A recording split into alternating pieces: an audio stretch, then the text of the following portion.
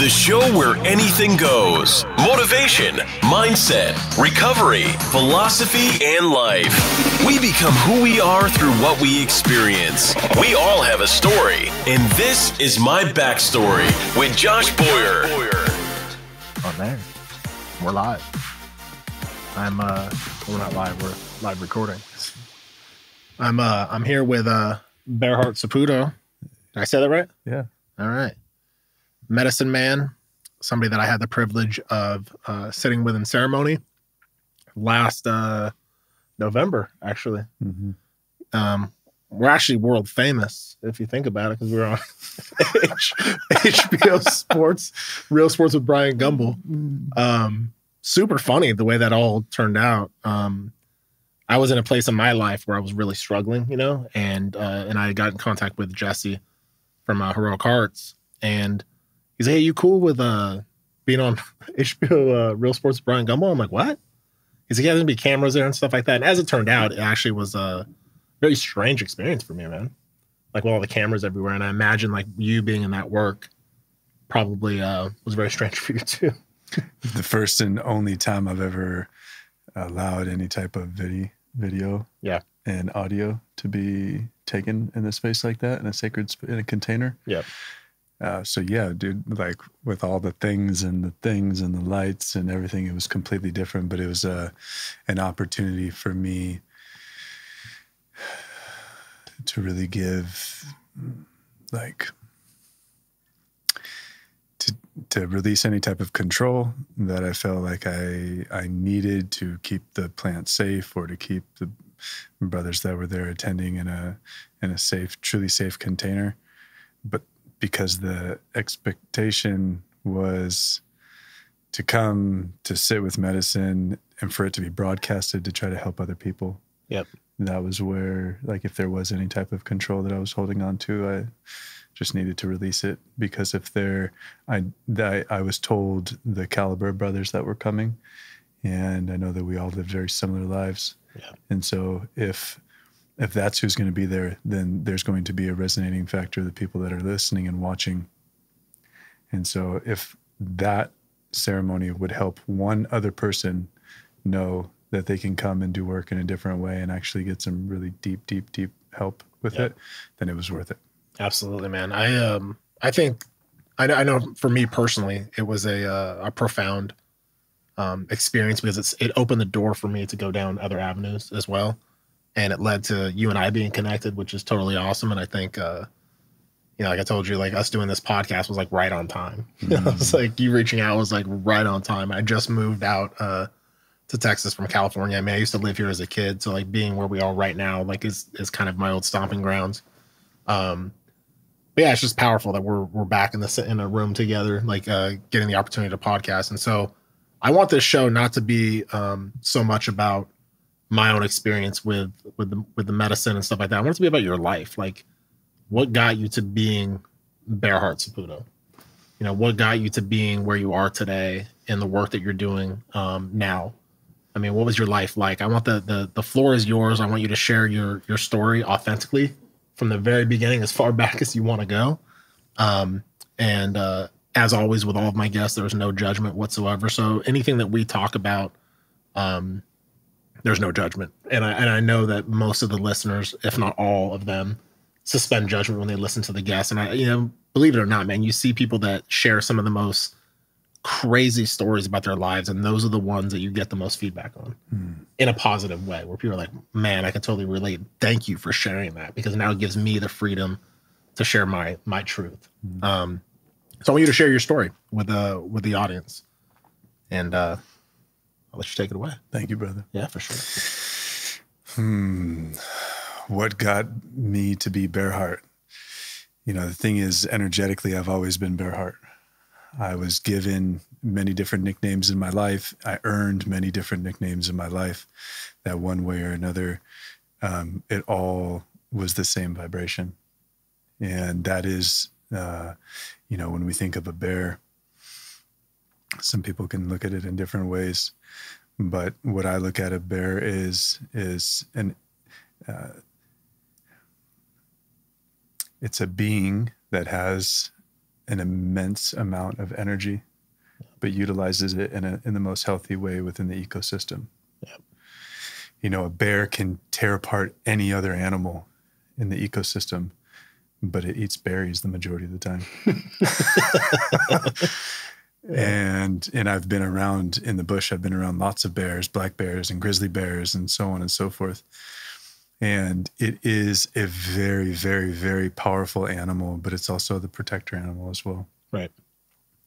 And then when you throw in the heart, I've always had heart. I've always had heart in every which way, shape, and form you could possibly think about it. But the bear heart actually didn't come through until I was willing to forgive and willing to be very compassionate with other people's hearts. Right. And so if you were my family, if you were my blood, I was raised to give you my full heart. If you were not my blood, then you were to be manipulated. Right. Because in this world, I was taught by my father, by my grandfathers, that somebody's always going to do something to manipulate you and or our family in one way or another. And so we get to know how to combat that. Right.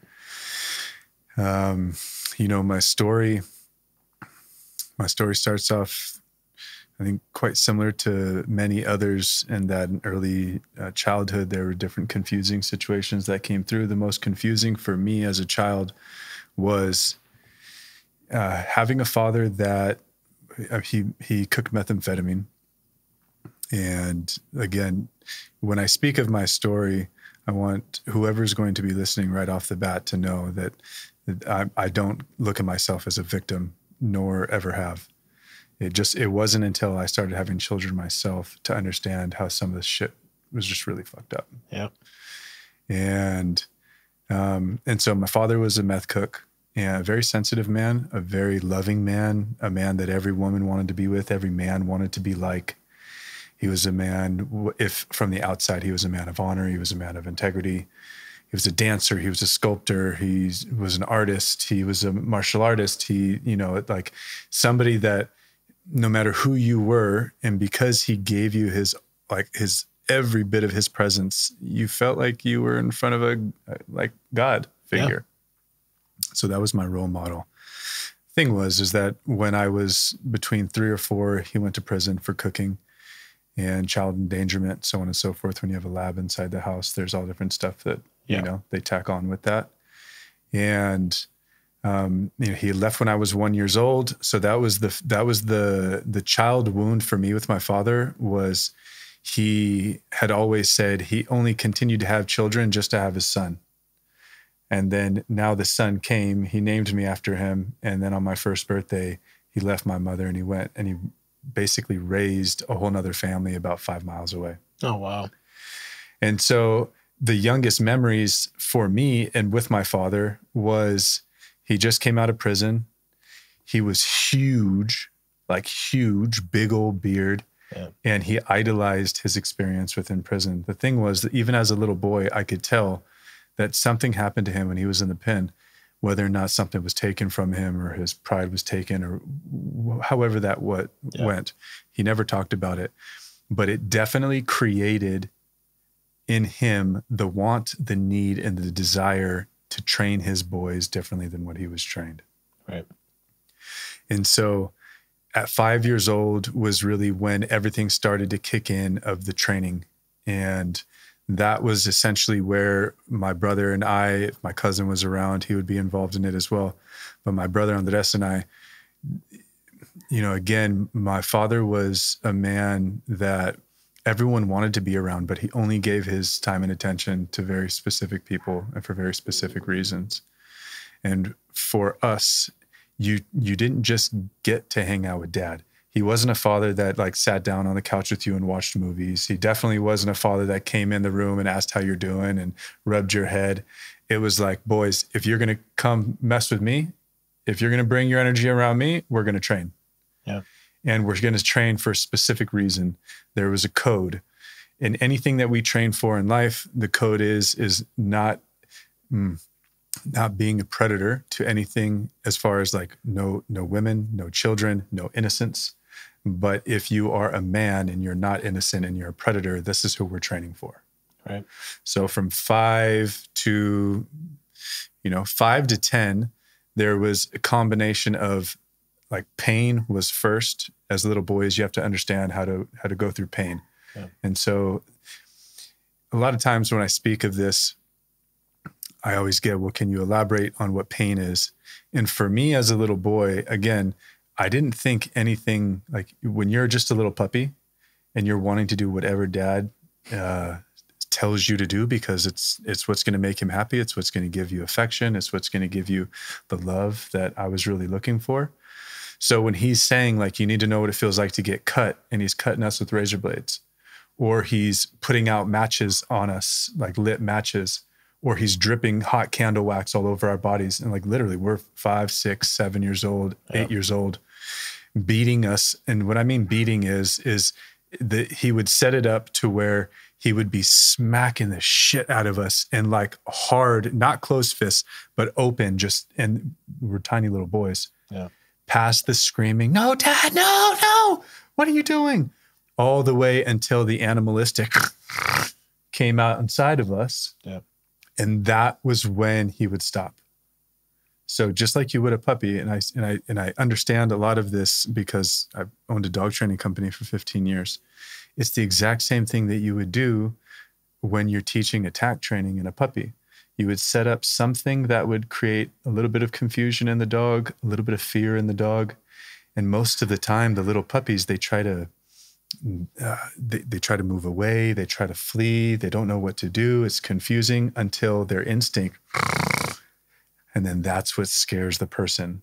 So my dad did it the exact same way with us. So he was just training like little pit bulls. And then that went into different heavier tactics of pain when we were getting a little bit older. That went into different wild animals that were coming around the house that we had to kill essentially with our bare hands. And he started off with us doing that with rats and with mice inside the garage. And then that turned into the skunk, or that turned into the possum, or that turned into whatever he can show us, that you need to be able to go absolutely ruthless and really understand that animal instinct and be able to go from calm to animal in a split second. Right. If we're really going to be the protectors, if we're really going to be the ones that are going to help our mothers and our sisters when the predators are going to come, then we need to understand how to engage. Do you look at that now though, like from where you stand now, do you look at it as abuse, or do you look at it as like you're thankful for it? You're thankful that it happened because it made you the man you are today. I've always thought about it as being thankful. Yeah. That's the whole thing. But it was until 9 years ago when I had my first child that there was no way possible I could ever imagine inflicting that much pain on my children, no matter what the mission was. Because this can be looked at, and for a lot of people, it's either looked at as, wow, you went through such crazy stuff and so on and so forth. Very few can see it sort of like how I see it. And it's like, well, yeah, but you were being trained. Yeah. And just like little martial artists are being trained. But my father, when you're being trained in the dojo, when you're being trained in those arts, it's usually coming like the majority of it is honor-based, integral-based. Right. My father had that, you're nothing but a punk-ass little bitch unless you go to prison. You will not be a man, and you will not be a respected man unless you go through the streets, you go into prison, you stay in mainline, you don't protective custody up, and you get to walk out with your head up. And so he was prepping us for gang life. He was prepping us for drug life. He was prepping us for prison. And so that was the big difference. It wasn't like, hey, I went to prison and it's the worst thing possible and you're going to screw your life up. It's no, boys. You either go through the same way or you're a sissy. But it like when you're a little boy, that's everything inside of you is like, no, I'm going to make my dad proud. Oh, absolutely. So now this is the thing. If it wasn't exactly for the amount of training that I had with my dad and my uncles, because it just wasn't my father, if it wasn't for all that training at such an early age, I'd have been dead a long time ago, multiple times over. It was like he knew exactly what he was doing, but it killed him.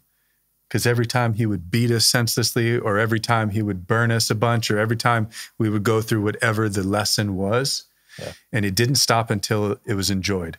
So the pain only stopped when you could enjoy it. The lesson only stopped when you enjoyed it. Right. And that's where he would break down. It's like everything inside of him knew he had to do it, but there was so much confusion of him actually doing it. His system would shut down. He would cry almost immediately. He would feel bad about it. And that was also sort of confusing for my system. Oh, yeah. Because my brother and my cousin were much softer. So when we would be going through the lessons, they would just shut down at times. And the only way that we could, because he taught us to work as a unit as well. Right. The only way that we would be able to progress in the unit is if somebody took the slack. I was always the one that took the slack. Yeah. No matter what it was, Dad, I'm going to go 1,000 times stronger than both of them together because I'm the one who feels that you left me because I wasn't good enough. Mm.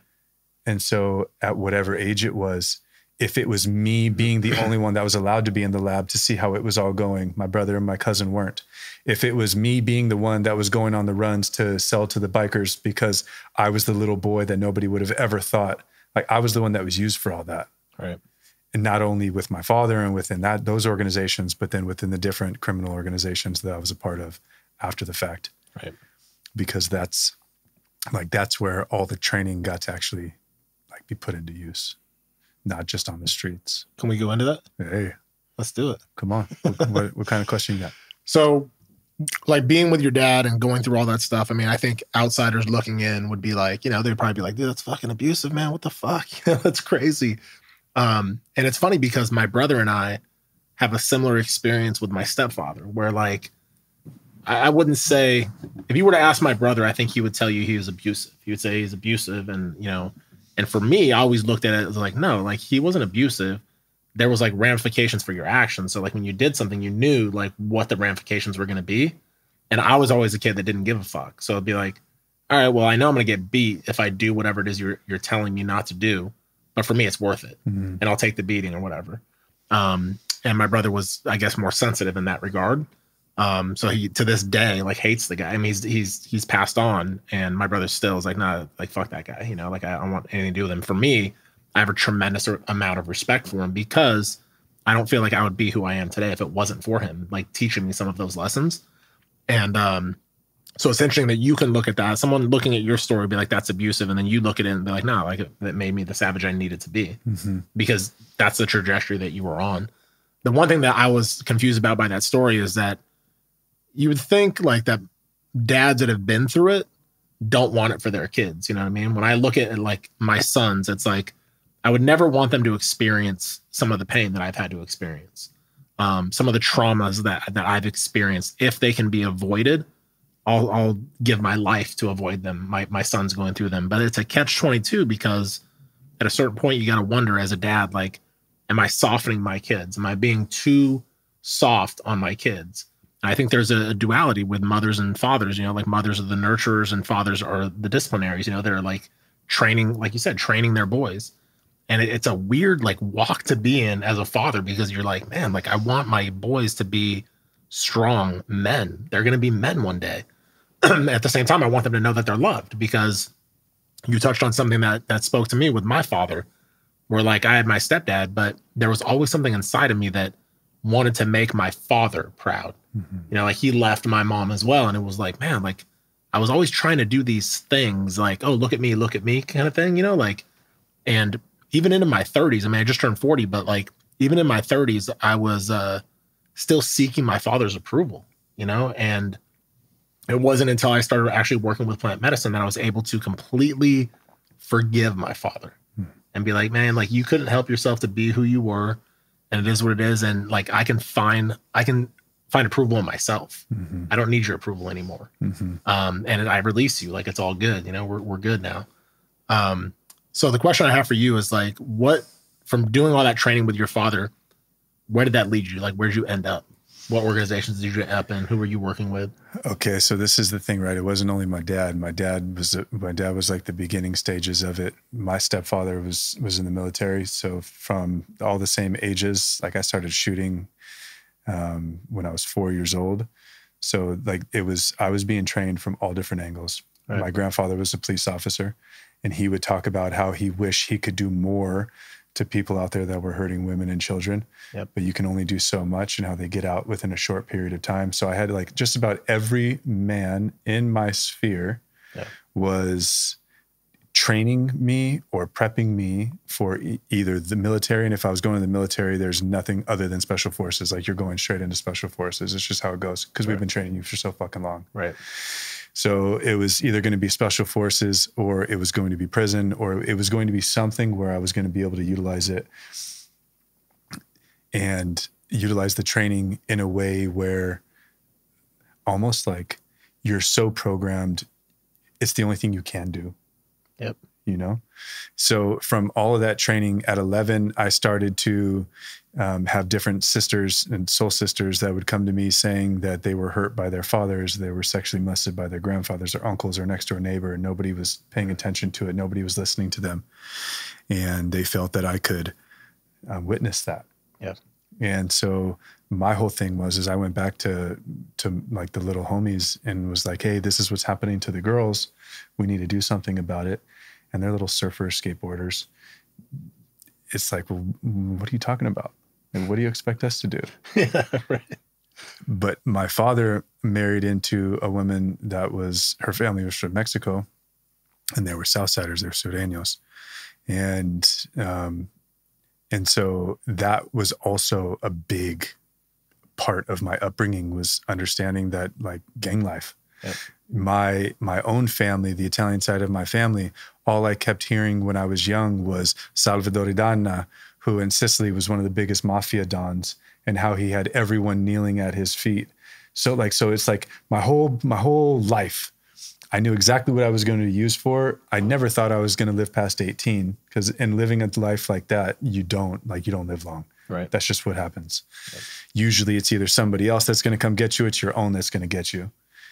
And so at 11, I started my own, the first gang that was supposed to be to find other young boys that were going to protect the girls. Yep. Again, that was pretty difficult. But instead, what it turned into was me joining into other like young kid organizations, which even still people would consider gangs, but it was like the young gangs. At 14 is when I was jumped into a Sureño gang, which is a Southside Trece. And it's, that's when I was in a pickle, because I had ran away from my mom's house when I was just turning 11 to go to my dad's. At 13, almost 14, his wife was cheating on him, and there was a lot of lying going on, and I chose not to stay in the same house. So I went to my great grandmother's house, and my father shortly left his wife, came to the house. That's where he started up his other lab. And that's when the bikers were coming to my great grandmother's house. And even at 14 years old, like, with my family, the majority of the deepest part inside of me that I felt was Italian mafia. And we don't bring any of that shit to our family's house. Right. We don't do it. And that was the point where I really felt inside myself that my father couldn't be trusted. Because why would he bring the lab to her house? Why would he bring the bikers to her house, where she's answering the door and having to see these filthy animals saying, hey, where's Frank? So on and so forth. And it's frightening her. Yeah. So I went to him and told him, like, look, you're sloppy as fuck. As a 14-year-old, I was a man. In his eyes, I was a man at 7 years old. So at 14 years old, like, I just spoke very plainly. You're sloppy. This is not what we should be doing with family. I'm going to have to say something. Stop. My father wasn't the one that just listened to anybody. He was the one that prided himself on never losing a fight, never being a punk, never whatever. So essentially, we ended up getting into it, and he told me that it didn't matter what I thought or whatever else. He was going to do whatever the fuck he wanted to. So I called my grandparents, and this was the first and just about only time in my entire life that hear no evil, see no evil, and speak no evil. Right. I actually broke the chain. Yeah. But I was doing so to truly be able to keep my great grandmother safe. And I felt that the only people that could tell my father, like, hey, like what you do is what you do, but like you don't bring it to grandma's house. Yep. When I spoke to my grandmother and grandfather, they called me a bitter child, and that I couldn't be trusted because I was spreading lies about my father. Interesting. And it crushed me. Yep. It absolutely crushed me. And so now I got all this training. I'm already a little wild savage. I started getting kicked out of schools in preschool for fighting. and what the suspension and preschool suspension was, little Frankie got in a fight with 3 other boys. Right. Like it was never one-on-one for me. Yeah. It was always multiple on me. Right. So now I'm 14. Yeah. And there's no way that I'm going to continue to allow this to happen. And so I stand my ground with my great grandmother. My father goes back in with his ex-wife or with his wife. And that was where it was like, okay, grandma's good. I'm hitting the streets. I got all this anger inside of me that my father went sloppy. Yeah. I started to know that my father was a pathological liar. I started to be able to see into how hurt he was, but I didn't look at him as a hurt individual that was trying his best. I just looked at him as a soft ass punk motherfucker, man. Yeah. Like you programmed me for all these years, and you lied to me for all these years, and you did all this shit, and you're the sloppy motherfucker. You're the liar. You're the drug addict. You're the one that you taught me to go after. Yeah. And so I took all of that. Like I said, I was jumped in at 14, the Southside Gang, and in San Diego. And that was where, as a youngster, I was called Big Scrappy. And the other youngsters, the other 15 youngsters that were jumping me, I went like 3 to 4 different rounds with all of them, and now they couldn't drop me. And so then the elders said, all right, now it's our turn. And so the elders came in, and it was after I got down with all the elders that they considered me a Big Scrappy. So at 14 years old with that name, I became essentially a missile. For that gang and within the different organizations, criminal organizations in Mexico, without naming any. And so that was what I was a missile for years. 17 was when, again, there was a discord. Now at this point, right? So I hung around the gang like just after 12, 13, 14, 15, 16, 17, I was a missile. And so I was the one who consistently went to discipline others. Right. And consistently was one that took other gang members from other gangs out of commission. And so that was my sole role, was to utilize everything that I was taught and to do it as a little white boy. Yep. Because then no one would have ever known who I was a part of or whatever else, right. Which was it was like the best kept secret. Yeah. 17 years old. There was more that was happening within the gang, and more like stronger, strict ideals. And it basically came down to, you're still too proud of your white heritage. You need to solely basically be Mexican, and to speak Spanish, to give up every bit of your life in any other way, shape, or form, meaning my mothers, my sisters, my grandparents, so on and so forth. And although I was trained in many different ways, another thing I was trained in was to be very proud of my heritage, right, and of all my heritage. And I was raised in a multicultural family. And so I stood my ground, and it came to like you don't get jumped out of these gangs. Like you're either in or you're dead.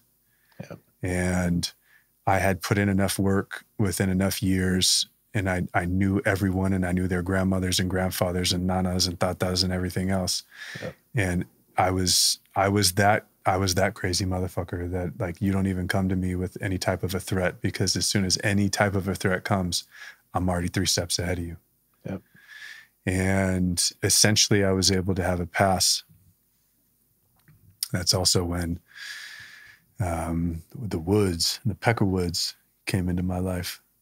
And it was at that point where I was essentially being excommunicated from another family because of how I didn't relinquish my Anglo heritage.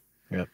And I wasn't willing to hate my own people, the way that I was being trained to.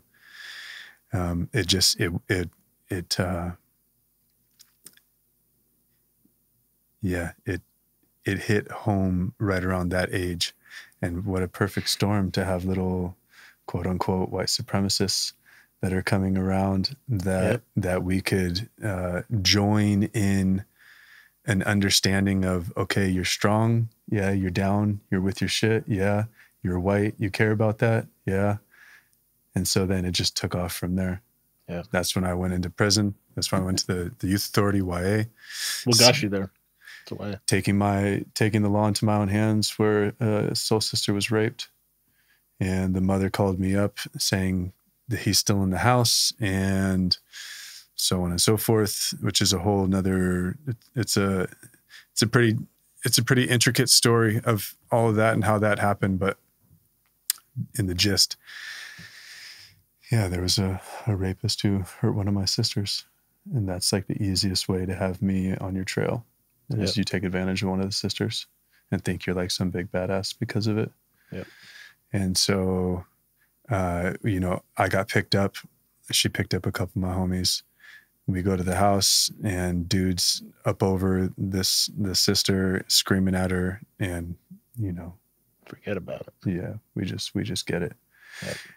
Didn't know that it was a setup as well, and there was another guy in the garage with 357 just waiting for me. Yep. And so that's where it all got a little bit more hectic, and I'm being shot at point blank as I'm trying to take care of this dude, and then thinking like, well, who the fuck is this dude? Yeah.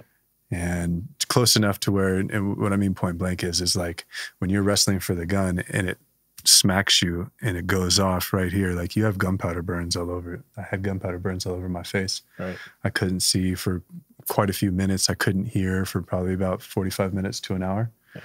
And in all that amount of time, I had to get the gun. I chose to get the gun away from the man who was shooting.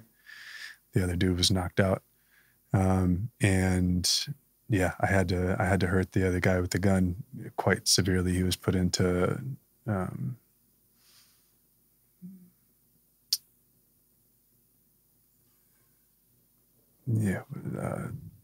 life support. Yeah, he was on life support for many months. And so, and then I was told, like, get out of here, we'll take care of it. And it was flipped into, there was a home invasion. And like I said, the story goes in, I'll touch on it just to give you some context. Yeah.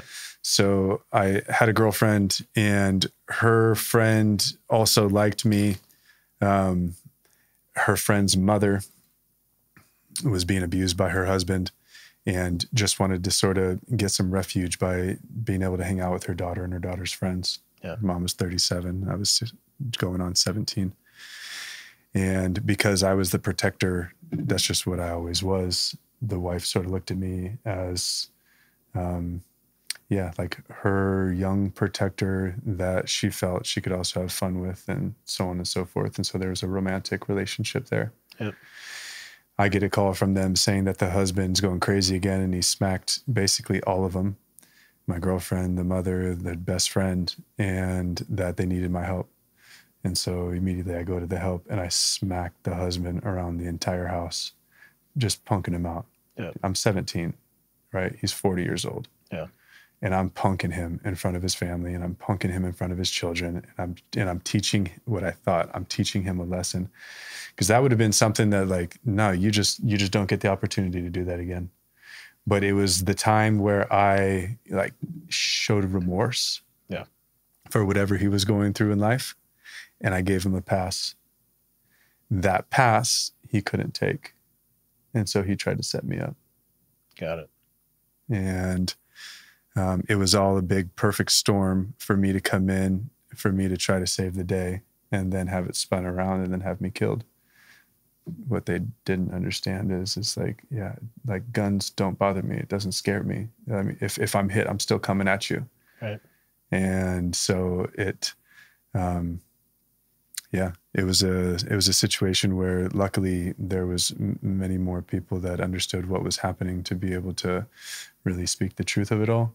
Yeah. But I still was in very much of a state of, I see no evil, hear no evil, speak no evil. I'll say the truth of what I did.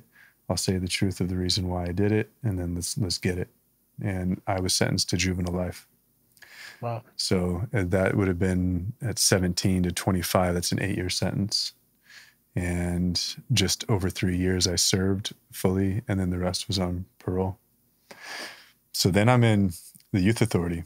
Youth authority is tough, man. I heard it's like worse than, I've never been to YA, but the people I know that have been, there's a lot of people trying to prove themselves there. It's gladiator school. Right. This is what people don't understand, man. They think that children are going in there to be rehabilitated.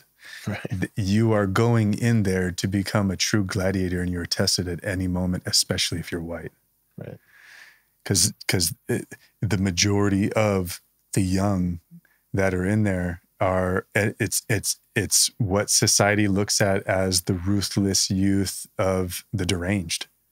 Right. You know, and then you have the concept, and even then 20 years ago, there was the concept of, if you're white, you're just a punk ass white boy. Right. And so that gave me, like, not only all the work that I put in on the streets for all those years, but then you put me in with a bunch of dudes that are from 18 to 25 years old, and they're in their prime, and they're all fucking predators.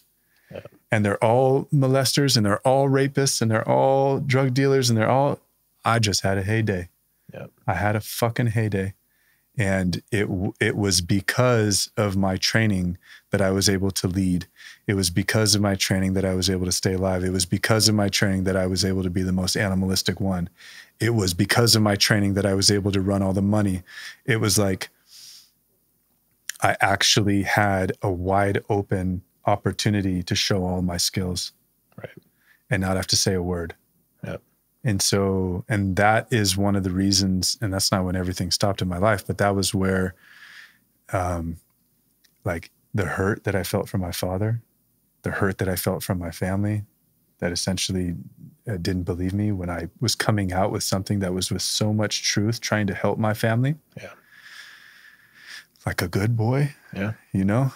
And I just let it all out on other young men. And that I got to get really real with, in understanding that I wasn't at a space in life where I was able to look at them like myself. I just looked at them like varmint. And what you do with varmint is you kill that shit. Yep. You do not let it live. And so, or you maim it in such a way that it doesn't want to live, and it sure as hell isn't going to try to hurt anybody ever again. Yeah. The interesting thing is, like, when you're in there though, for those 3 years, mm-hmm. Like getting into any kind of scraps in there, isn't it like adding more time to your sentence and stuff like that? That was like, and the reason I'm asking this is, like, for me, like, I was in county in San Diego as well. Mm-hmm. And Bailey? Right there in downtown. I don't know. Is it Bailey? No. Okay. So I was in downtown, like in the like little county mm-hmm. Jail or whatever. And I think that's what they call it. I don't know. But while I'm there, I couldn't call anybody because I only knew numbers from like a different area code. I wasn't from San Diego originally. So I was like, dude, I don't know any 619 numbers, dude. I don't know who to call. So the only person I could call was a bail bondsman. And I remember calling him and being like, listen, dude, like, 'cause it was late at night, you know, and I was like, hey man, like, just get this message to my, at the time, my wife, and just tell her, like, if she doesn't get me out of here, like, I'm going to be here a lot longer than I need to be. And she'll understand what you mean by that. And that's why I'm asking, because, like, for me, that was my fear. I was like, dude, if I get stuck in here any longer than I am right now, it's going to end badly. Yeah. I'm going to get myself into all kinds of shit. Yeah. There's all the different loopholes, man, when it goes into like being charged as a juvenile opposed to being charged as an adult. Right. So when it comes to, like, say, county time, if you get into a fight, you get 6 months added on, or 12 months or whatever it may be, right? But it's different because in county time, they're also doing like 2 to 1 days, and you get 2 good days for one, whatever it may be. In YA, essentially it's prison, right? You're in a 23-in-1 environment. So 23 hours in a cell, 1 hour out in a cage like a fucking animal, or rec yard or whatever they want to call it. Depending on what your status is, you're either in literally a cage, just enough to get oxygen, or you're in the yard. The thing was, though, is that like for anyone in YA, there's so much fighting that happens. You just know you're going to max out your time. Yep. As long as you don't stick somebody, this is the thing. This is why razor blades are so prevalent in YA. You can slice somebody and still only get 6 months added. Oh, wow. But if you actually penetrate with a blade, then that's acted as another charge. And then you're going to go, say you're going to do 2 years in a state penitentiary. And as long as you still have some type of years left, like if you did it when you were 21, but you're going to max out at 25, you go back to YA to complete until your 25th birthday. So for me, like it was... yeah, there's no way around it, especially being white. And I was put into different units where I was literally the only white dude. Yeah. And so you like, whether or not you're going in, because this is the thing, man. The cops are involved in all of it. The black COs are involved with the blacks. The Mexican COs are involved with the Mexicans. The white COs are involved with the whites. Yeah. And that's why there's so much trauma in YA. Is because you actually have everyone is a part of the prison. And so the money deals are going through with the cops. The prostitution deals are going through with the cops. The ones who are trying to say they're counselors and rehabilitators for victims awareness or Narcotics Anonymous or whatever it may be, like they're the ones who are getting sucked off for a carton of fucking smokes. Right. So it's just one confusing space to be in. And that's why so many just wild out. And everyone's trying to earn their mark. Everyone's trying to earn their stripes. Everyone's trying to earn their colors. Everyone's trying to earn their bolts or swastika. Whatever it is, It's just war. And so as long as like once your time is maxed out, then you don't get any more time. You just can continue to act a fool and can continue to keep slicing, keep doing whatever you're doing because you're going to get out on your 25th birthday regardless. Wow. And that's not a system that's conducive for actually young people that are going to come out and be a healthy product of society. Right. To say the least. Yeah. Yeah. You're not coming out rehabilitated. That's for sure. No. And for me, it was like, my dad was always very simple in the way that he taught. And his whole philosophy was, as soon as possible, you go after the biggest, the strongest, and the most popular, and you maim them. Yep. And you fucking maim them. You rip their eyes out. You bite their nose off. You do whatever you need to fucking do to make sure that people don't need to watch you anymore. All they got to do is just fucking know you're around. Yep. And so I did what I needed to do and created an opportunity where really, man, the majority of my time was simple. It was simple. It was running everybody else. Yep. I was the one that, and there's no bragging whatsoever to it, but like if I was going into a visitation, like one thing that my family would always say is like, why do you have so many people coming to the table with all the treats? Why are they buying you everything? Why are they doing all of that? It was all fear-based. Yeah. Everything was fear. And that was my linguistics, was fear. Yep. Fear, intimidation, all of it, manipulation. And I speak all of this because when people look at me and they're like, put me up on some type of pedestal and, oh, Bearheart this and oh, Bearheart that. And he's so kind. And he's so, you've probably lived your whole life as like a monk in some monastery sitting cross-legged with, and I look at him and it's like, do y'all listening to any of my like life? Yep. I'm an average dude, simple man. I'm a father. I want to make sure that my children don't have to look over their shoulder. My beloved knows that if I'm away, other brothers are going to be here to keep her safe. She could walk down the street for a few miles and not think that a man is going to honk and beep and catcall and stop and make her feel uncomfortable.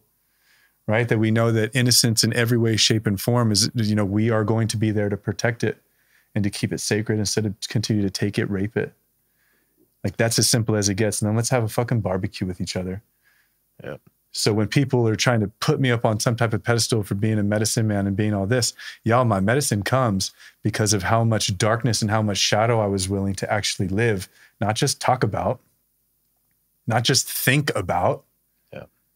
Right? We all have shadow. We all have different types of confusion in current life, prior life, what we think future life is going to be. But like, yeah, I lived it.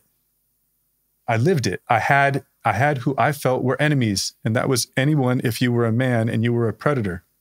Very simple. It didn't matter how old you were. Yeah. And because of that,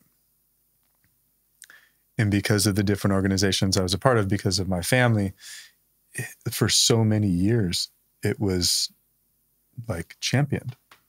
Good job. Good job. You're the best. Yeah. You keep everybody safe. You make sure the bad guys aren't at our doorstep. And I know that I'm not the only one that has a similar understanding of that. There's different, like we were speaking about earlier, there's different types of veterans. Absolutely. There's some veterans that are in the quote unquote military being paid for this. Well, I was in the military too. But I was in the military where like the targets most of the time are not paper. Right. You actually, like, you got to earn your keep. You're not getting paid specifically for what you're doing. Not only am I doing it, but I'm also hustling in a bunch of other ways to be able to continue to grow the organization. Yeah. Not feeding from the organization, growing the organization. So not only like, is it my job, it's my fucking pleasure. Yep. And I get the best girlfriends, and I get this, and I get that, and I get the pat on the backs and the attaboys, and we're closer to family now. You can be trusted more now. So where did it shift for you? Like where was the shift? Like you go from being, the guy that's doing the dirt, that's not afraid of it, that actually welcomes it, to learning to flip the script a little bit and be like, you know what, man, like I'm done with violence. I think violence will always be a part of you, and you're definitely capable of it, but where did the switch happen and why? I'd say the switch happened right before I came home. Right before my 21st birthday. And I knew the trajectory that I was on would bring me right back to prison. Right. And I felt like I got a pass. Like you got like, for me, man, for everything that I did within my past and the different souls that I hurt, different families that I traumatized, me being locked up for 3 years, an 8-year sentence, but 3 years is nothing. Yeah. Nothing. So I thought that I got the biggest pass in the world. How am I going to honor spirit? Like, how am I going to honor what I was given? And for me, what I've always wanted was to be a family man. I wanted a wife. I wanted children. I wanted an easy, simple life. Just didn't know what that looked like because I was programmed for something completely different. Right. And so I knew before I got out, I had to switch it all up. And so I created a mantra. Instead of being willing to kill, I'm going to kill with kindness. Instead of burying, I'm going to bury with success. So it was my first opportunity to truly choose a different way. The thing was, though, is that was just the start, because then I utilized all of my trauma as my motivating factor to get the prettiest wife, to start my own business and make, a couple $100,000 a year easy training dogs. Yep. To try to prove to everybody that I wasn't the same person. Because that was another thing. Like, my family, they knew that I was a part of stuff, but like I was raised with Italian mafia understanding. You don't bring that shit to family. You don't bring it to the women. You're loving and you're compassionate. And when you're out doing what you need to do to put in the work and to earn, like they know you differently than your family. Right. So I was just no longer willing to hurt people because of my different ideals. And I was going to come up. Did you read something? Was it something that that shifted inside of you? I mean, being inside YA, so were you reading? Was it like something like what changed? Like what was like? It's like for me, like I read the Art of Happiness and by the Dalai Lama, and I'd say that was probably the book that like kind of opened my eyes to be like, man, I'm an angry motherfucker, and like this is not gonna work. You know, Yeah. I need to shift. Yeah. So was there something for you that like where like there was a catalyst to be like, enough? Yeah, no sex. Because I wasn't willing to have sex with a man. Right. And that proposition in there is you're either fighting or you're fucking. It's real simple. Yeah. That's what little boys, that's what young adolescent men do when they're put with each other. Yeah. They're either going to fight or they're going to have sex because their hormones are going so strongly. I chose to fight. And so it was like, I want the softness and the sensitivity of a woman. That is actually what changed me. All the books that I read, I read 2 to 3 books a day. Yeah. To the point to where I would think in narrative and not like thinking quote unquote normal. Right. Right. It was like a story was coming out. And yeah. And at that point, still in life, any spiritual kind of book or anything else like that, I would have scoffed at, thinking like, yeah, you could say that when you're sitting up on top of a fucking mountain, come with me in the middle of the streets and think that you're going to meditate a bullet away from your face. Yeah. You know, like that would have been, I was still very much in an understanding of life of, yeah, that's all good because you didn't grow up on the streets. Yep. And so when I came home, all I wanted to feel was love. Like that's all I wanted to feel. The soft touch of a woman, the soft touch, the caress on my face, down my beard, like just to be able to sink my head in. I didn't even necessarily need the sex. Everything in my life was just so hard. And so just to be able to lay down and know like I didn't have to keep looking over my own shoulder was all I was looking for.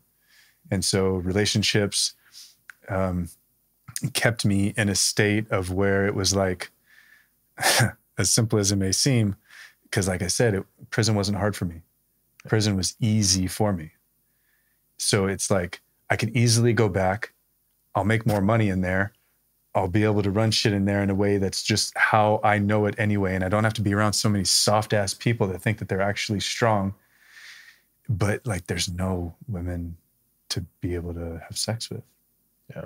And so it was sex and the softness of a female touch that truly kept me out. And then when I was married, and once I was married, that's where a big switch happened, because now like I have responsibility. My responsibility is to my wife. My responsibility is to my family. My responsibility now is to be the healthiest man that I can for my children that are going to be coming. But I didn't know actually what that was, because no matter the house we had or the timeshare that we had down in Cabo or the everything, the way that we went on trips everywhere, we were the couple everyone wanted to be like. I was still dying inside. Yeah. I was still absolutely dying because of everything else that had happened in life, that even though I could justify and I could make it seem that I did everything for the right reasons, there was still so much in my past that I was hiding. As soon as I came home, I dedicated that if I was not going to go back, then nobody, unless you knew me while I was in prison, you would not know that I was ever in prison. Interesting. So I continued to lie to everybody.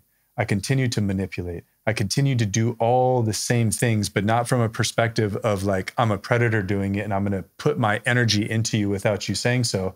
I'm just going to spin you up so you'll never actually know the truth about me. And you'll just continue to say how great of a person I am because I still need that validation. Mm.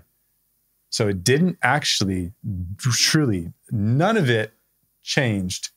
I got better. I was able to be in society. I was able to be an active part in society. I was able to not hurt others that I knew were predators and hurting others. I was able to shut off my hunting instinct, because it's the same, but it's different. When you're hunting an animal, there's a specific type of hunt. When you're hunting a human, it takes on a different role. Yep. I was no longer willing to be the hunter of humans unless you come after my family, so on and so forth. Right. So that was where the biggest change happened a decade ago. And this is where it really sinks home for me and where Bearheart really came into play. My brother, who I was raised essentially like twins, he was 6 weeks apart from me. He was my number one, Andres Cavazuela Saputo. And this is a type of man that was very sensitive, never would hurt a fly.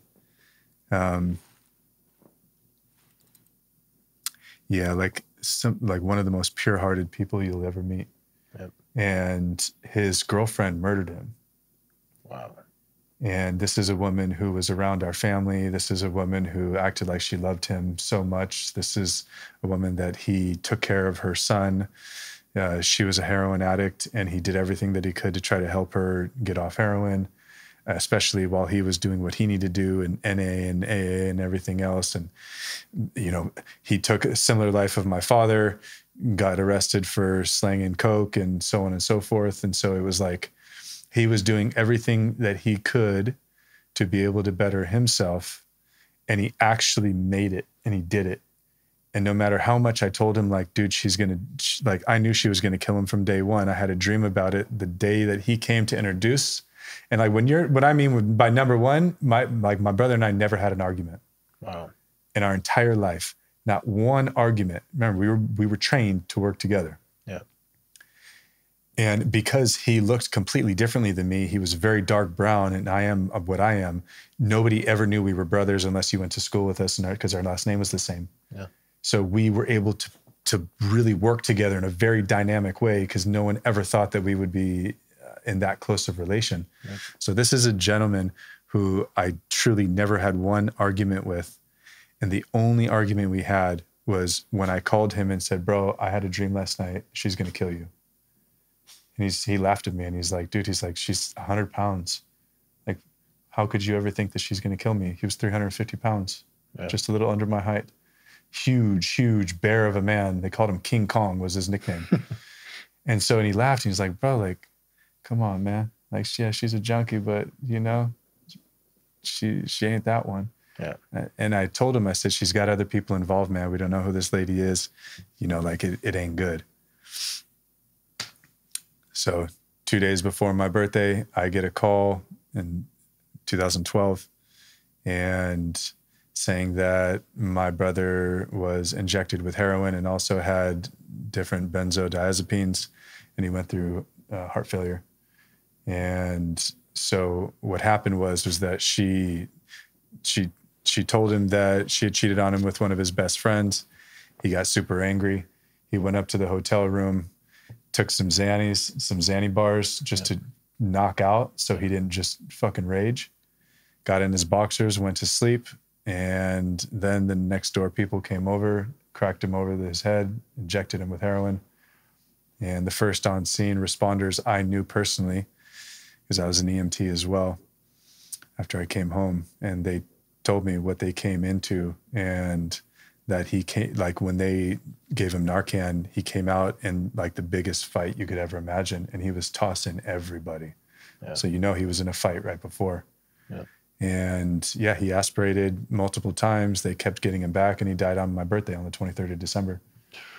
And so simply because of that, I wasn't willing to hurt anybody for you hurting other people because they're not the family. But now you take my number one. Nah, like that whole 8 years, 9 years, whatever it was, of me being home and all the work I thought I was doing, right? All the work I thought I was doing by training with different special forces, different Delta D-men, different this, different that, just to keep my animal enough to where I wasn't going to hurt other people. Yeah. It was like, oh yeah. And plus you add on that, I have so much experience in the bush and being a wilderness survival instructor. Like, all right, I'm definitely not going back to prison, but I'm definitely not going to allow this one to ride. Yeah. And so, that's where everything changed. I was on my way. I planned it. I forced my wife. to not tell anybody of what I was going to do, because we had a child at that point. She needed to know that, or we were about to have a child at that point. And it was just like, I'm a real dude, man. And if you're my wife, you're my ride or die, no matter what. And this is what gets to happen. She gets to die, and anyone else that's involved in this gets to die as well. You won't see me for a year. I'm going to do my own thing, and then I'll slip in when I can. And like, she held it. She held it. And I had it all planned out. I was on the way to her house. You got taps, man. When you're involved in that world, you got everybody that still wants to work for you. Yeah. So that was when everyone clicked back in from my past and was like, hey, big homie, we heard what happened. Like, we could pick her up. We can get her in Mexico tonight. Like, how do you want to roll this? And I called it the way I wanted to call it. And I'm on my way to the house. I literally get to her house, and I hear my brother in my ear saying, bro, don't let her get you too. That was my contract with her. That wasn't your life's contract. Choose love. And it's like, I passed it on and I kept on going. And it was like, there he was again. There he was again. Choose love. Choose love. This isn't your contract. Choose love. And I fucking broke down. I bet. Like, broke down. And knew at that point, if I was going to spare others' life, then I got to die myself. And because my daughter was already born, I got to do what I felt any honorable man would do when you're at that point, and that is to choose my family first. And so I chose my family, and in that, it was immediately I started seeking different ways to die myself, but to also know that I was going to come back. And so that's where, like, I'd been working with different medicines since the time I was 8 years old, which is a huge reason why I felt like I stayed alive. Yeah. And everything was because I was able to utilize my intuition much more. I was able to utilize my psychic skills. I was able to understand when to go out on the yard, when not to go out on the yard, when a hit was happening on me. I've had many different potential hits put out on me in many different times in life. But the medicines always gave me the opportunity to know when it was going to happen and set things up in a different way. And so that's when I started truly like going down into Central America and, allowing myself to die as many times as necessary. Because up until then, my whole life was to not die. Yeah. But once I actually allowed myself to die as many times as necessary, it's when I truly understood like how to live and why living was so important. And 9 years ago, almost 10 years ago, was when I promised what some people call God, or what some people call spirit, or their higher self, goddess, the universe, whatever you want to say, Allah, that's when I gave my full and undistracted dedication to love, freedom, safety, and truth, and actually living that and embodying that. And so that was my time to choose love for my family. That was my time to choose love for my brother. That was time to choose love for the people that took my brother. And it was the hardest thing that I did, but it is why I choose love, is because I know the fucking complete opposite of it. I perfected the complete opposite of it. And it's why it's such a driving force in my life that it doesn't matter what anyone else says. It doesn't matter how many other people would understand this type of an honor-based way of understanding. Like, spirit has it locked in me. So like, that's enough. Yeah. What do you think was was there a specific like medicine that worked the best for you, that was like the aha moment for you? Or was it just like, no, I'm gonna seek this ego death as many times as possible until I get the lesson that I need? Not any medicine in particular. The thing is like, because I had connected to the medicines at such an early age, and then throughout life, they all played a very specific role when I needed them and when I was working with them. Right. And because I was such a young boy, as I started working with these medicines, I didn't have any other type of insight that other cultures worked with these medicines, had specific songs for these medicines, had specific names for the medicines. Like, right. None of that was ever in my understanding. But the way that I learned was essentially just to work with the medicine, to and what I mean by like working with the medicine, I started holding ceremonies for my different homies and for different people before I was 10 years old. And what that looked like for me looking back now is I just knew that I was going to do what I already did. Make sure that whatever container I was in, everyone was safe. Yep. Nobody was being messed with. Nobody was being touched. And the medicine was going to show you something very specific, but you don't fuck around with each other. Right? This isn't a party. Like I got that very early on. So whatever medicine I was working with, I was listening to like the way I conceptualized it and didn't go crazy because I couldn't go to my family and talk about it. Like my dad was a doper, but he wasn't anyone that, he didn't smoke cannabis. He didn't work with mushrooms or peyote or anything like that, gypsum weed. And so I associated the individual medicine with somebody in my family that was an elder that I loved and I respected and I would never lie to. So like cannabis, my grandmother, Rosemary, it's her energy perfectly. And so whenever I would work with cannabis, I would be speaking to my grandmother, listening to my grandmother. Whenever I would be working with a different medicine, I would be talking to my grandfather. Whenever I'd be there, it would be an uncle. You know, there was already somebody in my family that I paired with that when I would be breathing very deeply with the energy as it was alivening inside of me, it was an immediate like, oh, that's you. And so I had a roster of a family that's like a hidden spiritual family that no one even knew about. Yeah. And that's what, like for me, like I give the medicines a lot of credit for the reason why I'm even able to share my story, because they gave me the opportunity to understand how to work with them individually and breathe them in instead of thinking that I know just because my heritage tells me this is where I'm supposed to be talking to these plants. Right. It was very organic and authentic. If there was one medicine that helped my consciousness understand death more than others, I would say by far it was Bufo Alvarius. It was what? Bufo Alvarius. I don't even know what that is. 5-MeO DMT. Oh, okay, yeah. From the toad. Yep. So that medicine and the way that I was trained in that medicine and the apprenticeship that I went through was one where the ego was able to check offline. And when I came back all those times, I literally went through large amounts of time where I was remembering how to smell. I was remembering really how to see. I was remembering how to feel. I was remembering how to speak. I was remembering how to move. And really connect to the different animals inside of me and in a healthy way, not in a way that I was trained to. Yeah. Right. Like the training's always going to be the training, no matter what we were trained to do, it's always going to be there. There's always going to be the reserves if we absolutely need them. There's always going to be a little bit of that mentality that we could tap back into. But what I was trying to kill, the medicines were being very clear, like, man, that's not something you can kill. But it is something you can integrate. Yeah.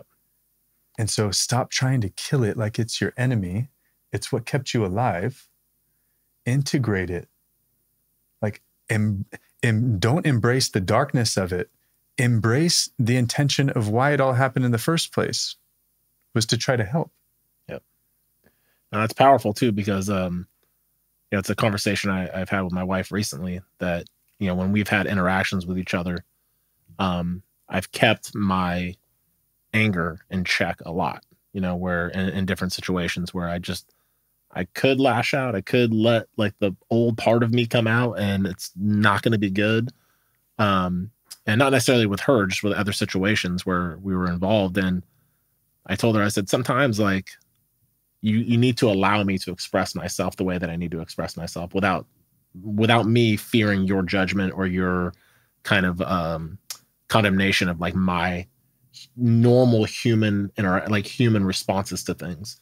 Because sometimes it's warranted. Sometimes like my anger and my fierceness is warranted. And sacred. Yeah. And it's like, and it shouldn't be. And so I'm glad you said that, because like I was for so many years trying to run from that.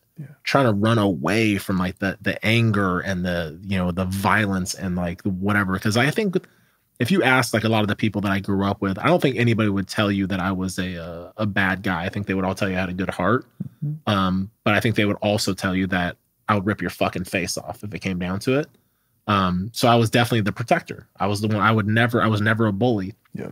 I was never a guy that would ever belittle or pick on somebody. I mean, there's people that to this day, if I have an interaction with them and they bring something to the table that I may have said or done to them in the past that was hurtful, I genuinely like will go back after all these years and try and heal that, because that's never my intention, is never to hurt anybody. It's always to be that protector, you know, to be like, nah, I'm here to like make sure you're good.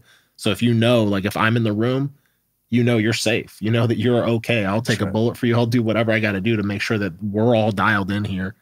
And, it's powerful. And I think and so because of that, going to the ceremony that you and I first sat in, I was nervous, you know, because like for me being the protector, you go into a situation, it's like, I don't know anybody here. Like, I don't know who these people are. And like, it's weird because when you're in that protector space, like you need a chance to like let your guard down every once in a while. Totally. Put your shield down, put your sword down, and just relax.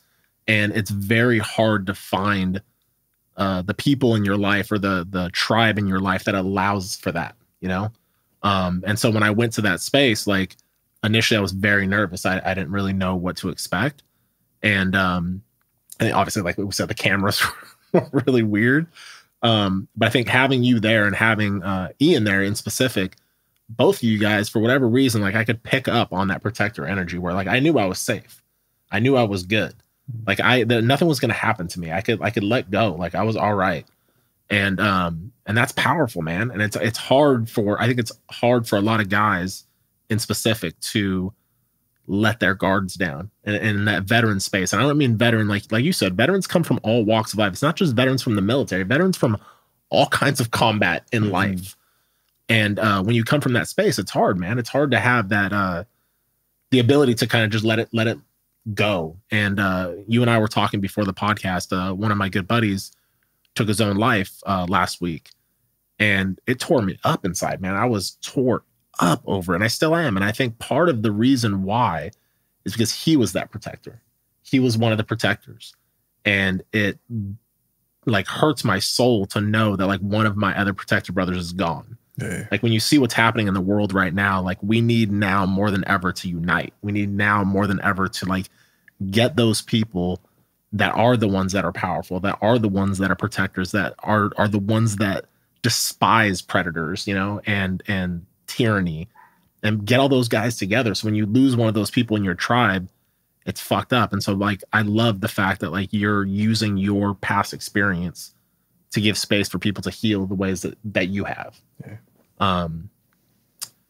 Yeah. Because without that, we are all too dangerous. Oh, 100%. And that is real.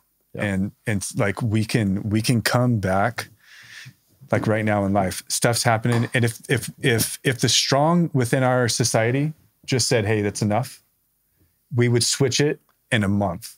Yep. We would switch everything because we've already put our lives on the line so many different times, and we know it works when we work together. Yeah. It's not at that point yet because still so much healing needs to happen. Yeah. If we united at this point, we probably would kill each other. Yeah. And that's just the fucking truth of it, man, because they're in the times of confusion, especially if we haven't worked on some of the neural pathways that can trigger us into some type of aggressive behavior. Yeah. Or the feeling of we have to look over our shoulder at everything and we can't trust anybody and so on and so forth, like we will implode. Yeah. More healing has to happen. It gets to happen for the men and women that are actively in protector role. So that way we can see the predator that's still inside of self. Yeah. That's funny. I'm glad that you said women too, because I think I'm guilty of being like, oh, men, but it's like, no, there's definitely women out there that are protectors as well. And I've been around some of those women where it's like, where I feel held by them, where it's like, oh, cool. Like I can relax a little bit right now because I got a savage right next to me. It just happens to be a woman, but she can get down too. And so, and that's the best. It's actually the best team. Right. It's the absolute best team of it. You can work very, very, very well together when we understand how to complement each other and all of it. And that's where we get to, from my perspective anyway, if we come together, that's very positive. If we train together, that's even more positive. It's when we heal together, come together, train together, everything changes. Because then we're not alone. Spot on, man. You're so right. And we were talking earlier that, I'm very guilty of going into my own cave, like when I'm in my own head, or like I can look at the world. And I think a lot of people can look at the world right now and not be very hopeful for the future, in a lot of ways, just kind of the ways that things are shaking out. But with that being said, I think now is the time more than ever for us to heal and unite.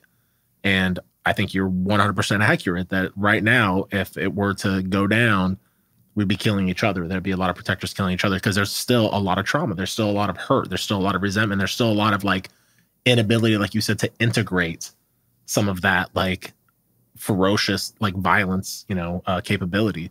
And it's spot on, because I think that's like when I'm in the space, when I was in that space with you, and then after that, when I went back into plant medicine, and the ceremony that I went to was specific. Veterans within the military only were allowed at this ceremony.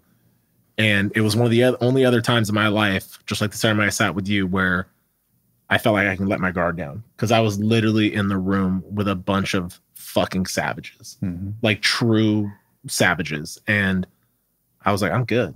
Like, I don't need to worry about anything right now. Like, I'm totally good. And, I was sitting with a therapist once, and he asked me, where do you feel the most safe? Because we were talking about sourcing our own safety. And because I've always been the guy where like, I don't trust people very well. I'm not very trusting of like just random strangers and stuff like that.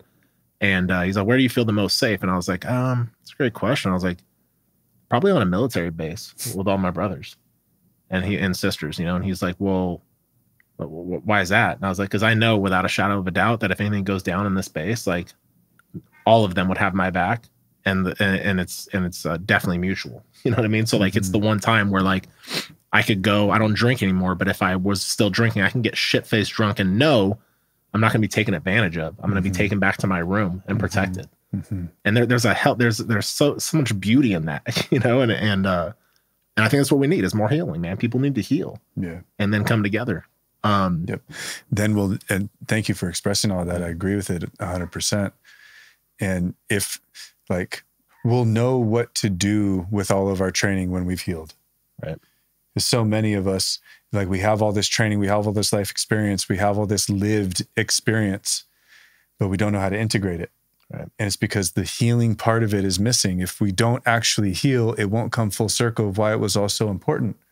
Why there's been life that may have been taken, why there have been situations that we had to make very wise decisions in very short periods of time. Right. Especially under pressure. Why engagement for some of us is like the hardest thing to disengage from, because it becomes our meditation. For me, engaging with other human and human flesh was my meditation. Yeah. So how do I actually integrate that? If that's my lived experience, it'd be almost impossible, and let alone to be able to know that other people may have similar life experience. That's the easiest thing that we could do. Nobody has the same life experience as I do. Nobody will understand me. I'm all alone. I might as well be a lone wolf that has all these very valuable skills, but I'm not willing to actually continue to help others because I'm still so wounded myself. Yep. If it goes down, all of us at this point will still be lone wolves. We'll do what we can for our insular family. Yep. But what about when the brother who's just like us is now looking for food? How are we going to be able to differentiate him? Or is he just going to be another enemy? And that's where the healing gets to come in. That is why, like, being able to lead and co-lead and follow in different small, very tactical groups is still very important, if more now than ever. Yep. Understanding how to be able to branch those groups in healthy, aligned, and effective ways.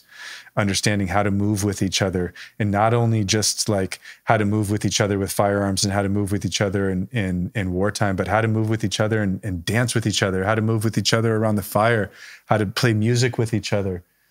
right? How to simply just be able to sit down, watch our kids play, and not be thinking about all the stuff in our past. And if we are thinking about that, give ourselves the opportunity to come into circle and say, hey, this is still circling. I need a little bit of help. But I'm not in a space where I can go to another therapist that doesn't have really a fuck clue of what I'm talking about, because they're still just regurgitating what they had in their book manual while they were getting their degree. Yep. We read through all of that. Yep. There is that predator inside of us that immediately knows when somebody is not. Absolutely. And so if that doesn't get in check, if we can't integrate that one, then we're never really going to be able to trust. And I feel you 1,000%, bro.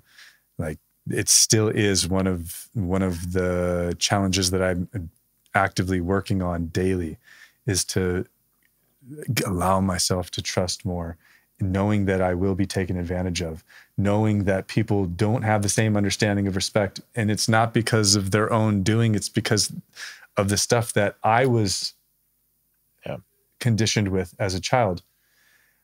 I get to integrate that. I get to understand that people are trustworthy, even though that they will break trust.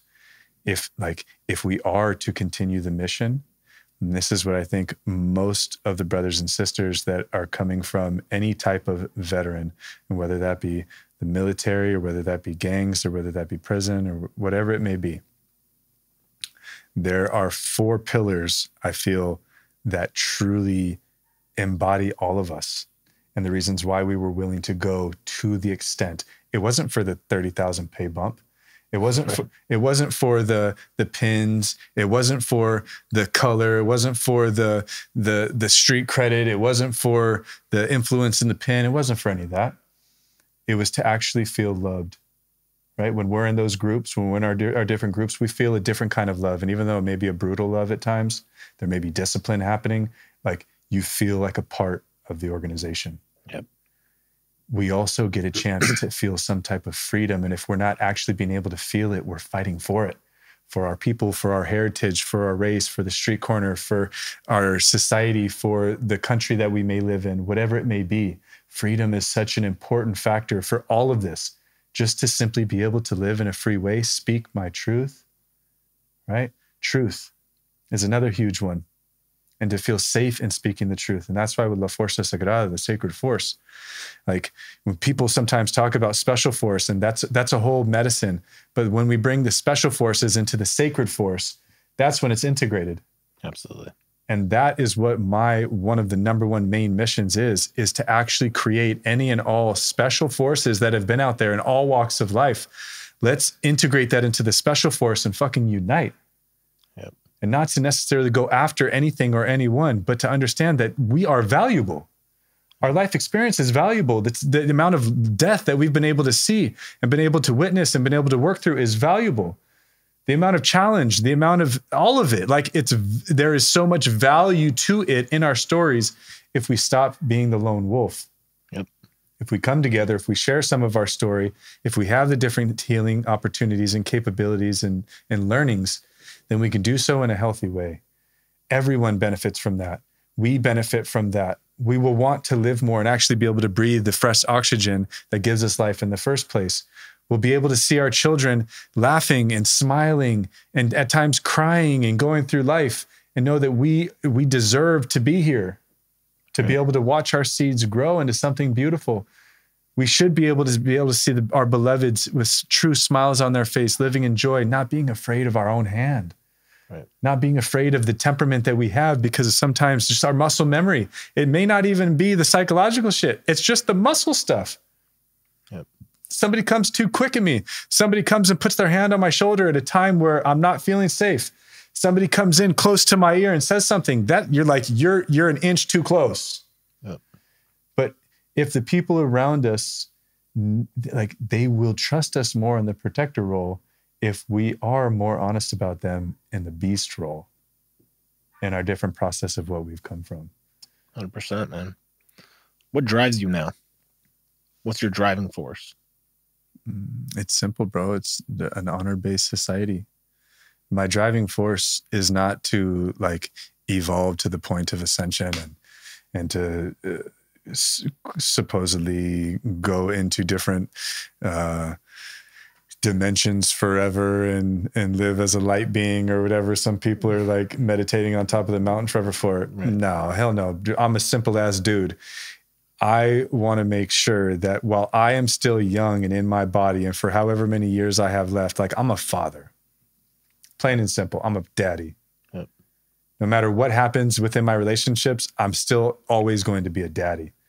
And so in that, if I can do my best to work on whatever it is that's inside of myself and to be honest about that and to create safe space for other people to do so, and to do so from a perspective of this is to create an honor-based society, one that no one has ever really truly known of because of how much slavery has been in our world since the beginning of time. Every people's, all people's. If we can heal, if we can get back to what honor truly is within inside of ourselves and within our communities and Big Mama at large, as simply as this, dude, our children won't have to look over their shoulder anymore. It's not my mission. Right. It's the mission. And it's us to be able to come together. So that's why I've taken on a life as a reverend. That's why I've taken on a life since the time where I dedicated to spirit, that I was no longer going to lie. I was no longer going to manipulate. I was no longer going to hurt others because they were willing to hurt me. When that fully took on, like it was so that way I didn't feel alone. And if something happens to me, I want to make sure you got my children, man. Yep. I want to make sure that my brothers and sisters can take care of my beloved and can continue to grow within a healthy ecosystem. So I'm in service the majority of the time. I'm in the bush helping train and helping people remember how to heal themselves. I'm with the medicines so people can have an understanding of how to work in a healthy way and with longevity. I'm in a way of being able to be very, very, very honest about what some of my past has been, all of my past, but specifically right now, just some of it, of how and where the nuggets come from. When somebody sees, quote unquote, Bearheart, Frank Sebastian Saputo, when they see me and they see that I can just sit there and play music and have a joyful look on my face 24 hours a day if needs be, if I can be a father for my children, if I could be a father figure for other children, if I'm just plugging into the ecosystems to be a healthy form of it. Right. And I've gone through enough years of thinking that I'm going to reverse all my old shit. Like I went through a lot of shame and blame and guilt in myself, and I'm going to become this healer, and I'm going to do this, and I'm going to help thousands of people. So that way, karmically, it'll be in my favor, right. Like all that bullshit. Yeah. Like, yeah, it may have felt, a part of my system, the validation of I'm not that same savage, because my family would have said that I was my mother calls me Angel Boy. Yeah. I was Angel Boy to her, and I've been called a fucking monster by other people. Yeah. Right. And you know what? The truth of it all, I'm all of it. Yeah. I'm all of it. But at this point in life, I've dedicated to being a man of love. And that doesn't mean you're not going to get choked out. Yep. Right. So I got choked out. We trained together. as we know, as we both know, bro, like, and I think that we can still resonate in a soft way. Yeah. Like we will feel safe if we know that our loving family will also hold us accountable. Right? Absolutely. And to train with us to make sure that we still are at the top of our game, and not because of survival, because we're actually willing to thrive with each other. It's not about being afraid to die, right? We're past that. We know we're not afraid to die. Yep. Whether or not when death comes, so on and so forth, if we're going to leave our family, that's probably the hardest thing for it. But we're not afraid of it. But most of the time when I ask people, are you still afraid to truly live your truth and like fully show up?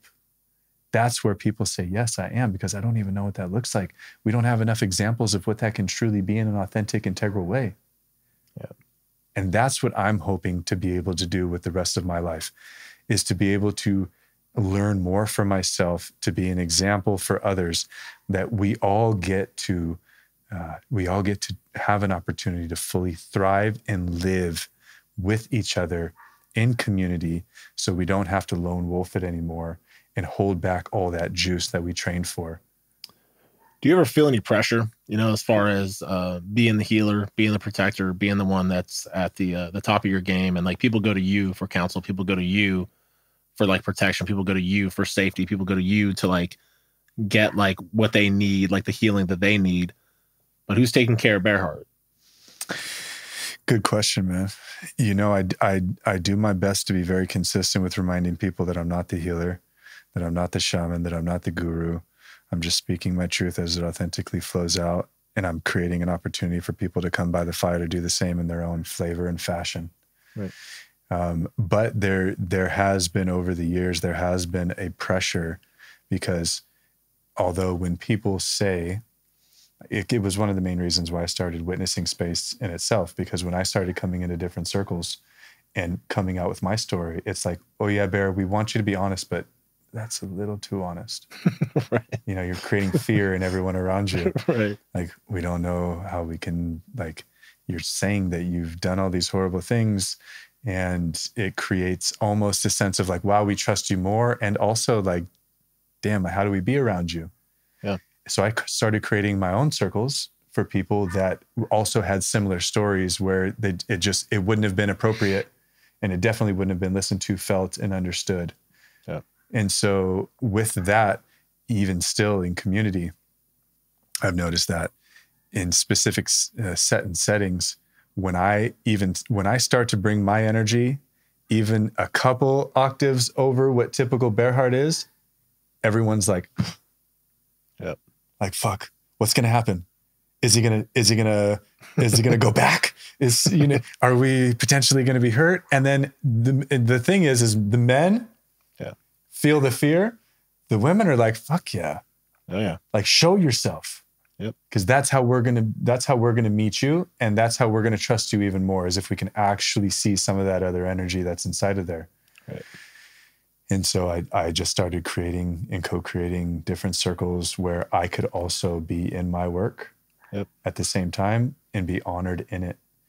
It doesn't happen all the time, but it happens enough to where it satiates some of the different aspects of me that are not always just super happy-go-lucky. And I choose in my base, because we all have the opportunity to choose. My base is joy. My base is compassion. My base is staying in an energetic vibration of welcoming energy instead of blocking it.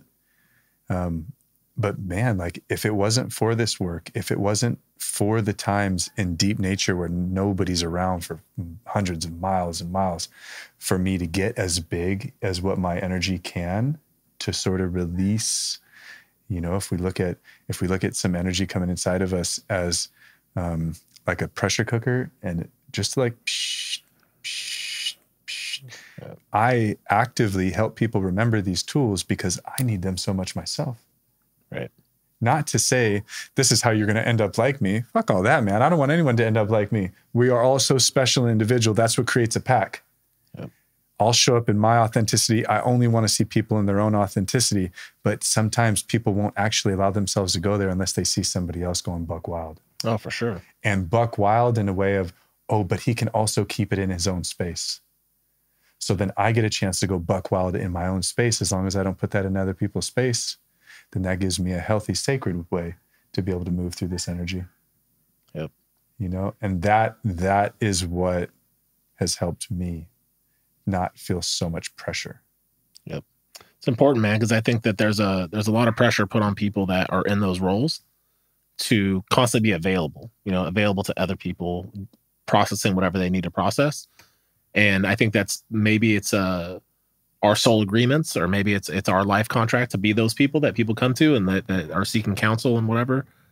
But I know for me personally, like just with doing the podcast, people would reach out to me and talk about the podcast or whatever, and send me a lot of their problems. It wasn't a lot of their like, so I mean, you still get uplifting messages, but a lot of the stuff that I was getting was a lot of people sharing a lot of like just heaviness with me, And I have to be aware that I can't take that all on. You know what I mean? I can do my best to like counsel and give my opinions about things, or how I feel about it, or what my experience was and how I navigated some of those challenges. But I can't own any of that. It's not mine to own. It's their stuff, you know? Yeah. It's not yours to own or to hold. Right.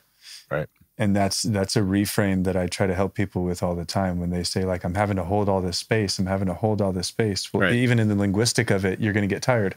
Oh yeah. Right. And it's not your responsibility to hold anyone else's weight, but can we witness the space? Yeah. So instead of a space holder, a space witnesser. Absolutely. Even with our relationships, you know, I've noticed that since I started kind of transitioning out of the whole like holding space all the time, like more of just like witnessing it, my relationship with my wife is better, you know, because like she can like have her fiery storm of like emotion and I don't need to own it. You know, I don't need to take it personally. It's not like her. It's like she's just working through her stuff. That's right. And it's before you create this drama circle because it's like, oh, you're attacking me. And now I feel attacked. And so I'm going to attack back. And no good is going to come of that, you know? So I'm glad you said that because I think people listening to this episode need to hear that because sometimes like people are processing their stuff, whether it be your significant other, a coworker, whatever, just let them process it. Yeah. You know, the power that I see in people I guess that I've valued the most or that I respect and honor the most. One in specific guy that I can think of right now was a SEAL Team 6 guy. And we went through grade school together. And then I moved away and then came back in junior high. So then we went through this junior high and high school together. And he was going through some pretty heavy like life stuff and outside of the military. And the way he handled it, I was just like in awe of him. I mean, just like things getting thrown at him. Like, I mean, just a lot of like crazy energy coming his way. And like, he just stayed calm through it all. And I was shocked by it. I was like, damn, dude, how do you compose yourself, man? And you can't ever let your emotions be, I guess, like overpower your intelligence or your logic, you know? And I think that there's like beauty and power in that. So I think that knowing now that like it's not my space, like it's not my job to like hold space, it's just to witness it. And so I'm glad you said that. That's awesome. I hope other people listen to that and take that advice. You know, don't take it personally when people are coming at you a certain way. Right. There's a fine line, you know, of respect. You know, if someone comes into your space where it's like, okay, now you're crossing that threshold. I get that, but sometimes people they just need to vent, man. It's not even about you. That's right. And most of the time, it has nothing to do with you. Right. You know, it's you're just the one in front of them at that time. Yeah. And if we come about it from the witnessing perspective, then we'll also be able to witness ourselves more when our own energies, our energy and motion, starts to be very stimulating with inside of ourselves. Oh yeah. Because it's when the emotions start to come high that a lot of people check offline and they lose their faculties and they lose all the tools and they go into more of the fight or flight. Oh, for sure. I mean, even like recently with like my anxiety has been peaking up lately. And I was telling you, like, I don't know if it's like my nervous system got a little weirded out, like doing my first hunt and going through that whole thing. And then I was like, man, like my anxiety is like peaking for some reason. Like, where is this coming from? And now instead of like running from it or running from that feeling of like anxiousness, I'm like just witnessing it. Being like, huh, it's interesting that that's there. I wonder what I got to do with it. You know? So I was like, okay, maybe I need to move my body a little bit, you know? So I'll jump around and shake and do all these things. So try and like just get the energy out of me. Yeah. Or I'll do like a Wim Hof breathing session, like something to like just move that energy through. And it's better than taking a benzoazepine. Yeah. And in that moment where we're able to be the witnesser, the one who can step offline and see it from the different perspective, like that's all it takes. It's that split second just to take that deep breath. Yep. Right. And how can I see this from a different perspective? Literally, like not only what and how can I move it, but what are the nuggets? Right? What are the lessons? ¿Cuál es la lección? Like that for me has been one of the biggest changes in my life when things are happening. And it's like, instead of like, fuck, it's happening again. Damn, I knew it was going to happen again. It's like, all right, let me take my breath like a big boy. What are the lessons? Yeah. Because I know I know that I'm setting all this up continuously to teach me. And I'm still getting the same things that are happening, which means I'm not learning the lessons yet. So if I'm going to be the witness to myself It's not my job to try to heal myself. It's not my job. Just listen. Just listen. And what are the lessons? And it's the same way that I come about with everybody else. And it's what I just want to piggyback on what you were saying and talking to the different people that'll be listening. As soon as you start to do some of your own work, as soon as you start to have a little bit deeper inhale and exhale, as soon as you stop having to feel like you have to look over your shoulder all the time and you can rest in self, other people are going to be attracted to that once we're in your similar vibration. And that's why you will be the one that they will be coming to. However, it is not your job to heal them. It's your job to continue healing yourself. Be an example of what that looks like and just listen. And when we can do that for ourselves, just listen to what's happening inside of ourselves. Our body's having sensations to teach us, to communicate with us. Yep. Our mind is spinning and possibly going through different narratives and different storylines and different patterning and so on and so forth, because it's doing that to help us come with a different perspective. And are we allowing ourselves to really pick up on it? Because then we'll be able to pick up on it when others come in front of us too. And when they're talking and when we allow them to, because that's the safest space we could ever have. That's why the boys go to the bar together, right? It's because usually there's a time in that time where somebody is just able to talk and somebody is just listening. It's not just talking over each other. Somebody's not trying to help you. It's not our job. Just listen. And then most of the time people will speak stuff that they've never allowed themselves to speak, and spirit will help them also be able to heal themselves, and you will just be the one that they will feel very safe around. Again, you're the protector. Right. The protector comes in many ways, not just the one willing to put their body in front of a bullet, but how about just the one that's going to shut up and say, hey man, like, this is your time. Yep. Right? No judgment. Like, whatever gets to come out, like if this is it and you're willing, I'm willing to also be here with you. Yep, it's heavy, man. What's the plan for you? Like, what are you, the big, like, I guess, picture for your life? Like, what are you seeing into the future? Like, where do you see yourself? Very simple, man.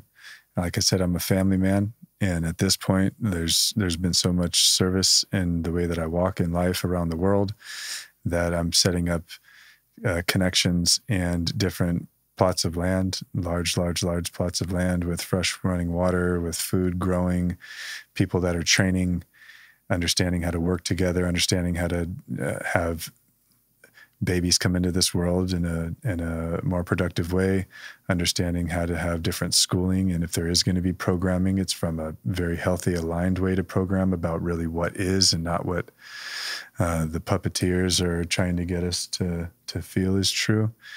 Understanding how to work together in small, very tactical groups, understanding how to grow food, coming back to the basic nature of it all. So that way, as society continues to deteriorate, that we will have land, we'll have food, we'll have schooling, we'll have protection, we'll have a place that my children can go anywhere in the world. So I'm just like, nothing really changes for me at this point. I'm continuing just to make healthy relations, continue with healthy relations, where I feel will actually matter for the future. And that is for my family. And at this point, what I've dedicated is, it's not just my blood family. Everyone is my family. Because that is still, like, if I don't feel you're my family, there will be some way that I will manipulate. Right. And manipulation doesn't always have to be bad. Yeah. Or from a negative perspective. Manipulation could be anything, but it won't be coming straight from my heart. Yeah. It'll be coming from the mind. Because the way that I was programmed was, you give your blood family your heart and you give everyone else the mind, because your mind is for strategy. Strategy's for war. Right. They're going to be coming after you to try to manipulate you. So you got to be one step ahead of them. So that's as simple as, because my programming started from before, at the very start of my memories. And so it's all I knew.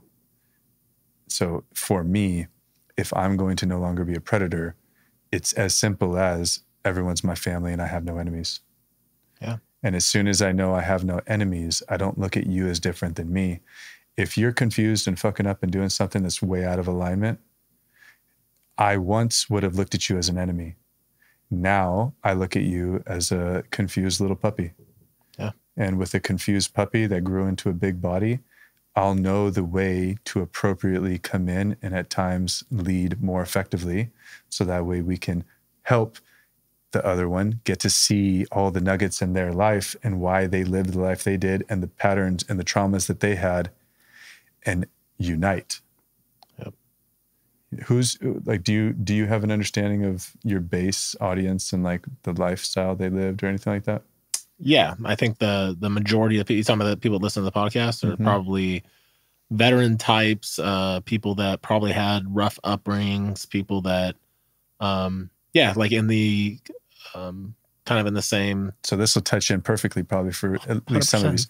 Yeah. Okay, so my mission is to no longer see y'all as a bunch of predators. Because if we're all being honest, we all have predator, we all have prey,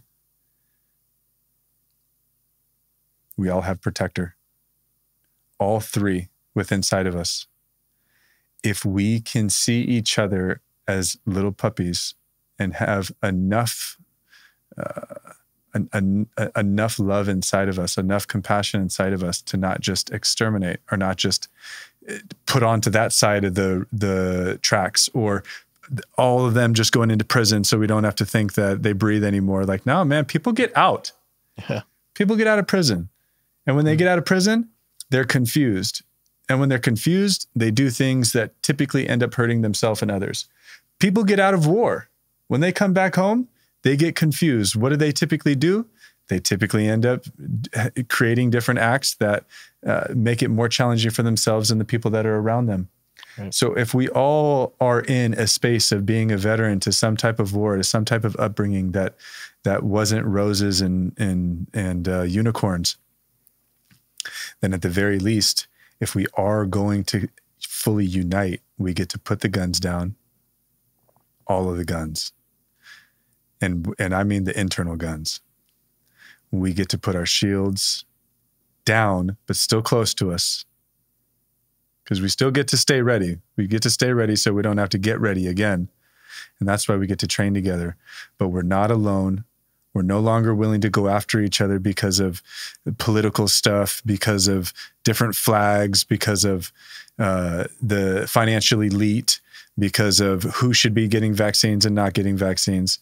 Like, no, if we are truly to unite, if we're going to make a change, we get to put all the guns down. We get to come to an understanding of where the predator is still rampant inside of ourselves, do the healing that's necessary, come together with the brothers and sisters that are willing to be able to witness in a healthy way, and then understand why it was all so worth it and why you still have breath. Because every single action and inaction that you've taken in life was perfectly aligned to get us to where we are now. And where we are now is in this conversation. Absolutely, man. So that's my burning desire. That's all of it. Let's have a good life, especially if we lived prior life where it's been more difficult on us to try to cope with typical society because we are not the fucking sheep. Yep. We are the sheep dogs. Yep. Like, let's embrace each other in that. So that way, as the world continues in whichever way, like, we're stronger. Yeah, it's interesting, man. This is the first time in my life where, in the past, you would see there was a huge divide between the military types, that I would say, call them right wing or conservative types, and the more of the soulful, spirit driven, what you would call a hippie, right? So it's like, this is the one time in my life where like the hippies and the veterans are on the same team. Like, we're uniting in large ways. And that's why, like, the conversation sucks when it comes to like, oh, the vaccine and all these other things, where political bullshit. But because of that, it's like, and all the bad in that, there's some good in that because it's uniting a lot of people. Absolutely. About body autonomy and about like, you don't tell me what to do. You know what I mean? Like, I'm a free man, and so it's a beautiful thing to watch. It's a beautiful thing to witness. It's a beautiful thing to be a part of. And I've been in both spaces, and I love it. I think it's great. Hey. Yeah, man. Well, hey, dude, I appreciate you so much for coming on this podcast, for sharing your truth, sharing your story, and the way that you show up in the world, man, is it's appreciated. And I think that the best is yet to come, man. Like, I mean, I know that you know, I don't know if you want to put out where you're going to be in the, you know, in the country, but I know where that is, and I'm going to come and see you. Hey. And I'm sure that we're going to be we're going to stay connected forever, man. Yeah, I feel it too, brother. Thank you. I honor this. Thank you for taking the time away from your own family. We could be with anyone else doing anything else, and you're choosing to do this. So that for me means that this is the most important thing in life right now. Absolutely. And I want to be able to show up in that way too, and send only blessings to you and your continued path, and knowing that we're aligned and we're united. Absolutely. And this will help other people know that they're not alone. And to put the flag up. If there is going to be a flag, it's the unity flag. And we're not in unity just to sing Kumbaya, but we're in unity to train together still, and to sharpen each other still, and to hold each other accountable in an honest way. Absolutely, man. What's the best way for people to get in touch with you? If there's people that are seeking healing, seeking community, seeking unity, what's the way for people to connect with you? Best way for me, because I'm in the bush so much training with brothers and sisters and keeping all this alive, would probably be the email. And that's iambearhart@gmail.com. And then my website, iambearhart.com, or La Forza Sagrada, LaForzaSagrada.com, La Forza Sagrada, the sacred force. That sacred force is inside everything, inside of all of nature, inside of us, inside the elements. But it's an energy that gives to the ecosystem and doesn't take from the ecosystem. So with that being said, those are the ways that it's most easy to be able to get in contact with me.